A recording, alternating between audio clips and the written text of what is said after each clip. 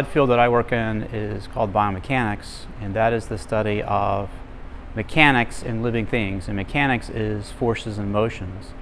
So broadly speaking, my research area is the study of forces and motions in living things, particularly the human body. So more specifically, my area of research involves looking at the forces and motions in the bones, joints, and muscles during various human activities. I have a number of different projects. I somewhat continue my work in computer modeling and using software for biomedical applications. One of those projects is looking and analyzing medical images and looking at the anatomy to measurements, distances, orientations of bones, and the alignments of bones in order to detect if there's been traumatic injury that may not be detectable otherwise, like may not show up.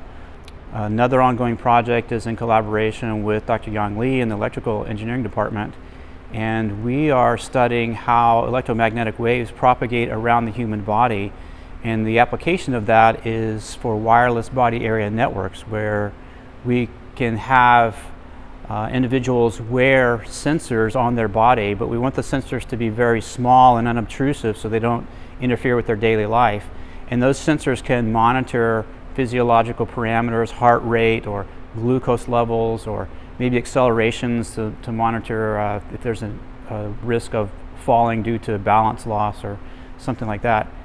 And so this research is looking at how the electromagnetic waves propagate over the body so that we can design antennas in those sensors for wireless transmission of the data very power efficiently. Dr. Yang Li's expertise is in wireless transmissions and communication. My contribution is how does the presence and the position and the motion of the human body affect that.